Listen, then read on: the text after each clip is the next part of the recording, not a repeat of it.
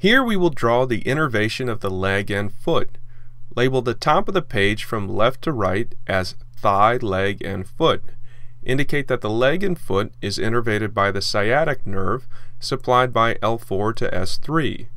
Now draw the popliteal fossa, which is the depression behind the knee, and the fibular neck, which resides near the top of the lateral leg bone. Next, show that the common perineal nerve leaves the sciatic nerve, wraps around the fibular neck, and then divides into the deep perineal nerve, which innervates the muscles of the anterior leg and dorsum of the foot, and the superficial perineal nerve, which innervates the muscles of the lateral leg.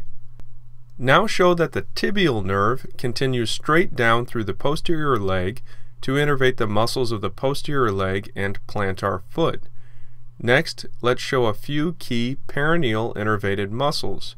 Show that the deep perineal nerve innervates tibialis anterior, L4 to L5, which provides foot dorsiflexion. Then show that the superficial perineal nerve innervates peroneus longus, L5 to S1, which provides foot eversion. And now also show that the deep perineal nerve innervates extensor digitorum brevis, L5S1, which extends the middle 3 toes. Injury to the common perineal nerve, or either of its divisions, is an important cause of foot drop.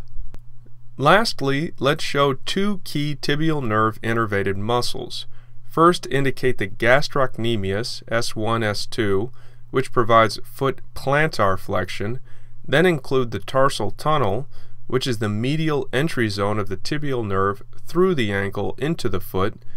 Indicate that within the tarsal tunnel, the tibial nerve gives off the plantar nerves, which innervate the plantar intrinsic foot muscles, S1 to S3.